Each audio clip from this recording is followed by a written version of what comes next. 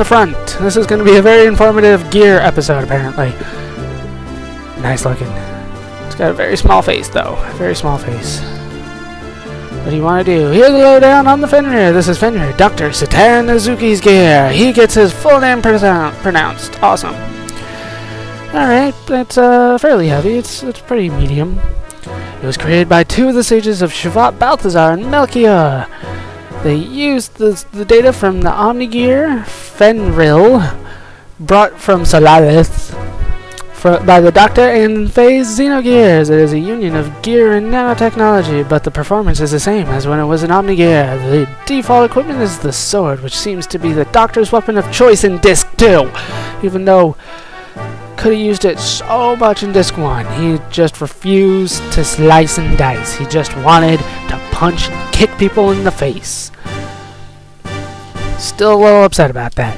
Alright, let's view the Anvari. We might have seen the Anvari before. We might have seen the Fenrir before, but Anvari is more likely, but it still looks awesome. Definitely an upgrade from the Brigadier. It was the Brigadier, right? Not the Brigandine. For some reason I get those confused. Here's the lowdown on the Anvari. The Young Master's gear. Pretty light, actually. Pretty light. Yes, that's what you said about the Fenrir. They made it using the blah blah blah. Oh, there we go. They made it using the data on the Omni gear left by Roni Fatima, an ancestor of the Young Master, and the data obtained from Xenogears is a combination of the latest gear tech. Okay, this is all new. Or old stuff. Right. Even it was found hidden in the underground in Nissan. Its basic weapon equipment was the whip. That must mean the Young Master's ancestors must have used whips and rods too. I guess it's in the blood, huh? Whips? I don't know. He's kind of kinky. I'm just gonna run away and check out Xenogears. This is the thing that we've been talking about this whole time.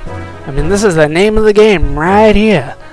What do I want to do? I want to view Xenogears. Looks like it's kind of screaming, actually. I don't know, I'm not a big fan of white. Yeah, that's just me. What do I want to do? I want to hear the lowdown on the gear. This is Xenogears. It is phase gear. Height and weight, it's fairly heavy. It's fairly tall, too. Well, tall, too, was transformed after its contact with Zoha. Detailed specs cannot be ascertained by the measuring devices here. But then again, I wonder whether this gear has a limited ability to measure at all. It almost seems that this gear gets stronger and stronger as Faye's mental powers increase. Anyhow, the engine seems to have been left in there from before, so it should require fuel as before, but it wouldn't surprise me if this thing doesn't actually need fuel anymore. Yeah, it does. Trust me, I know it does. We'll get there. And actually, that's it for what we need to do in the Yggdrassil, so I'm gonna meet you at the next location on the world map. Oh my god, there's a world map! Before we get to the world map, apparently Sigurd has something he wants to say. Deus integrated with Zohar and awoke. But we found out Deus is in the center of the giant structure created out of the fallen Merkava. The only way we can think of to destroy Deus is to penetrate into there and make our way to the center. That structure used to be Merkava itself, but we must assume the inside has changed significantly. We don't know what dangers await inside of there. Please be very careful. Yeah, thanks, Sigurd. Let me take care of it. I will destroy Deus, even if it costs me everything I have. Faye, are you sure about this? Bart? I know what you must be thinking now. If you destroy Deus, the proliferation of the nanomachines that are out to turn this planet itself into a weapon will stop. But if you end up losing Ellie, who was united with Deus for that very purpose, then what good will it be? But that's right, Faye. She's our friend who's been through a lot with us too. I think that saving a dear friend is just as important as protecting our planet or saving the world. Nope. Sorry, I'm just calling bullshit on that one. Just no. If she has to die for the whole world to live, it happens. What are you gonna do? What better reason is there to fight? If you can't even save your friends, then how could you save the world? Don't you agree? Yeah, Sig's right. Don't you ever give up, Faye, no matter what. You're the only one who can release Ellie from Deus's spell. But we'll give you as much backup as we can, so... Thanks a lot, Bart, Sigurd. I won't give up. You volunteered to fight for the young master and the rest of us, so it's our turn to fight for you and Ellie. Let's go, Faye, to gain true freedom! Shall we launch the Yggdrassil? Yes, let us launch it. So yeah, I know I sound kind of cold-hearted, but like, yeah, saving one person is not the same as saving the world. It's just not. Oh my god, it's been forever since I had to fly this thing. I forgot how to do it. Yeah, triangle moves it forward. So it's not too bad of a flight, so I might as well keep this in. We are headed... Aren't we headed here? I swear we were headed here. Where am I headed? Oh, this is Animal Relic 1. No. This is not where I'm going. Let's get back into the Yggdrasil. And we can triangle our way to victory, which should be right up here. And also, I haven't spent much time in doing this one. The first time I played it, I don't think I did any side quests. I just went right into Deus, and that is not a good idea to do at all. This does look like our first destination, though. So let's go to Taura's house. Yeah, sweet. Let's go inside, try to talk to Taura again, see what he's up to. How you doing, Taura? I saw Ellie naked here once. It brings back great memories. I will save them for later. What's up, dude? How you doing? There. Thanks for visiting. You're looking mighty healthy. I want to help you more, but this body can't survive unless it breathes the air here. Looks like I'm just about ready to meet my maker. Ho, ho, ho. He's boogieing hugging now. Oh, Taura. Don't worry, I'll stop my moaning. Besides, I'll have a nice present for you. We received a manly mantle and a goddess robe. Now, the manly mantle. That is... What am I doing? That is just for men, as you might imagine, because it's manly. Defense up when ally KO'd, but it's definitely an upgrade. Yeah, still not going to spoil who the final party is, because honestly, I still don't know for sure. Still don't know for sure who my final party is going to be. So that's pretty much all that you can do inside the house. But what's really important is what you can do outside of his house. If the camera would agree with me just a little bit, camera, that'd be nice. We need to get in some battles out here. Hopefully, I think it's inside the forest, to be honest with you, where these guys come from. But it's been such a long time, I don't even know if I ever did it, to be honest with you. Oh, that's right, the forest, it lags for whatever reason. Go, death blows! I screwed it up. Oh man, I am out of practice. And you missed.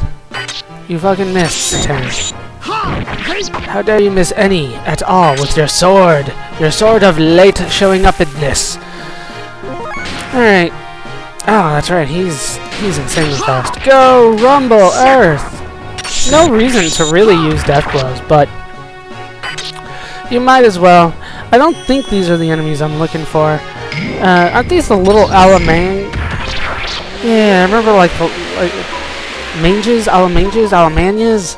I can't remember. It was because Alamania is French for Germany, so I don't remember. I'll take these guys out. Yeah, I'll try to cut out the rest of the random battles until I find the guy that I want. If it's in the forest, I'll let you know. If it's outside the forest, I'll let you know that as well. So let's take on these guys who are easy as hell because we don't even need a death blow to kill them.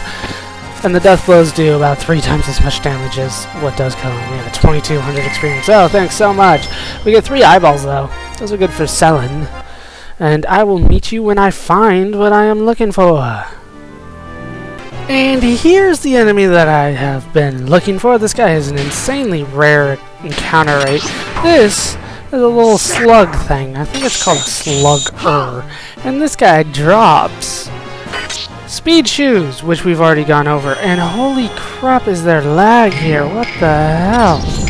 Just die. Yeah, regular physical attacks do just 1 damage to him, but death blows eat him alive. And down he goes, just 1 shot. And since I have the trader card equipped on Faye, you only get 500 experience, good lord. But since I have the trader card, he will drop the speed shoes every time. I do need 1 more at least, so I can have 3 speed shoes. Everybody in my final party can get them. And yes, he only appears in the forest. So I will get that 3rd pair of speed shoes, and I will be right back. Okay, I'm back. And I'm at our first optional dungeon of the game. We're at the Lighthouse. Now, we've probably seen... I've seen it. I hope you guys have too. When we were in the Acuv region, where we met Billy and all that good stuff over here. There's been this lighthouse here this whole time. Could not go in it. Now we can. I do have Satan and Emeralda with us here. I highly suggest you bring in Emeralda with you. The base of this lighthouse was built several thousand years ago. Islanders add a light to make it into a lighthouse, but no one knows what it is really. That sounds good. So what's inside? It's been locked up until this point, so you probably could have come here. Everybody's feet are glitched through, whatever. But you could not have gone inside until now. So let's go ahead and go inside and see what's going on. Uh-oh. There's like a city in here. The city we saw from Emeralda's ruins. We've come a long way from there. What is going on? Alright, I believe... Yeah, this is gears only, I believe. I don't think you can get out of your gears. It would be helpful if you worked with me a little bit. Just a little bit, camera.